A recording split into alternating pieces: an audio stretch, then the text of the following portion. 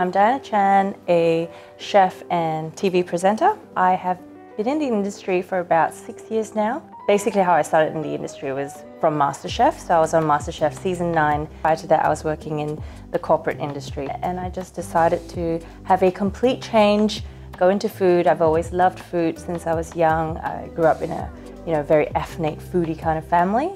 So I guess that's kind of what's brought me here today. Ever since I finished MasterChef, it's been a crazy ride in the food industry. Quite broad. I've done hospitality. I had a restaurant to start with, like a pop-up restaurant for 8 months. Realized how much work that was, and realized I also wanted to step out of the kitchen a little bit more. So I did that. I'm glad I did that, tick that box. I've gone to cool places like Yangon. I've gone to they've sent me to Dubai for work. And I do have long-term partnerships with, obviously, the dumplings that I stock at Coles and Woolies. So that's been ongoing for 5 years, and that's something I'm really proud of. You know, I have long-term partnerships and brands. I support the Australian Open and the Grand Prix, which is coming up. So I'm working with Alpha this year. And I also work with the Victorian Racing Club for Flemington, and I have been for the last 5 years. I've done guest chef events, and I've worked as a food ambassador for them. The toughest challenge for me so far, since sort of changing from a corporate career and into food, is I think just the transition itself, the uncertainty. I guess going into a new field is always a bit daunting, but you know what? I love the challenge. I love what every day brings. It's always a different day when I wake up. I've got a different diary that I look at, and it's just really scary, but at the same time, really exciting. I think my biggest advice for women wanting to make a change, I think, is mainly having the right confidence, right attitude, right work ethic, and understanding, like doing research. It's not gonna just happen overnight. You gotta be patient, you gotta work through it, you gotta speak to people, like never be afraid to ask, and there's never a stupid question. Be able to, say, hey, I'm gonna pick up the phone and call someone because they know more than I do. And I think that's one of the biggest things you can do for yourself. What I'd like to see more of in my industry is cutting away the stigma that men do it better in the kitchen, and women are equally as strong, as confident, and equally as qualified. My greatest source of inspiration would be 2 things. So my mum. So I am constantly, when I'm trying to create a dish that I've never done before, she lives in Malaysia, so I'm always on the phone to her, giving her a call. Hey mum, how do you do this? Although her recipes are so vague, she's like, I'll just put a bit of this. I'm like, how much? And 2, I get my inspiration through travel. So everywhere I go, I always try and eat where the locals eat, shop where the locals shop. And I draw a lot of inspiration from that. I think that's one of my that's how I learn, watch and learn and taste. I think one of the biggest advice my mother would have said to me is never to rely on a guy.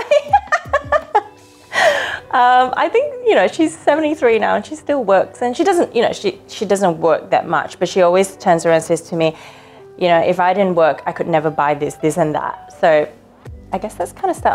All the women in my life have been very strong. Like my grandmother raised 5 kids on her own. Like my mom was a working mom, raised 3 kids. So I think naturally, I think that's ingrained in me. And it's not to say that I would never rely on my partner, but I think, I would like to be independent and self-sufficient. Yeah, so I continue to challenge myself every day by doing something new, exciting and different. How can I better myself? How can I be on top of my game? How can I be relevant? It's always doing something, sort of slightly out the box.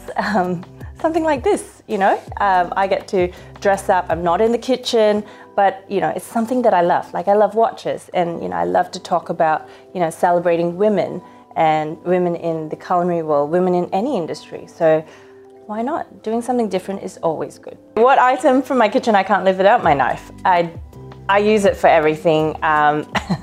Cutting hair, joking. No, it's the tool that I use most. Chopping, cutting, whatever. I could not live without my knife. timekeeping plays an important role in the kitchen. I always say the three things that you need. Is it three? Wait, hang on. Yes, I think it's three. So time and the produce and what you put in when, and application of heat. So time is very important. What you put in when will make sure that the dish comes out a certain way or how you want it to be. This Rolex here is my latest, the Green Face OP. I'm very proud of it. I love it. It's a 36mm, and the green was what caught my eye. When I walked into the Watches of Switzerland store on Collins Street, I'm drawn to green, clearly. Like, I think it's the color of, you know, it's a natural color, it's a color of food. I was instantly connected to the watch and I love it. It's, even with the OP strap, I think it's got a different look. It's a bit more sportier. I do have a date just with the Jubilee bracelet, and that's, you know, a little bit more feminine, whereas this one I think is a great day-to-day watch, which, yeah, I love it. It goes with everything. So this one here is my date just, the two-tone date just with the Jubilee bracelet. It's a 31mm. I bought this piece when I turned 30 and when I just finished MasterChef. It was a milestone for me, and you know, at that moment in time, I was, you know, I obviously felt like I had achieved something in a big way, and I just went out and I just had to buy it for myself. You know, I couldn't resist, and it's been like 9 years since I bought something prior to that, and you know what? They say once you turn the tap on, you can't turn it off, because I can't stop buying watches now. You know, I love this piece. It's a good one that you can interchange from day to night. I always feel very welcomed. I feel that I can't decide on what I want. Usually I go in there and, you know, already have in mind what I want, but then it's very dangerous because you just end up seeing something else that you like. But, you know, hey, it's all fun, and it's a really, really welcoming environment. And yeah, I guess I feel at home there.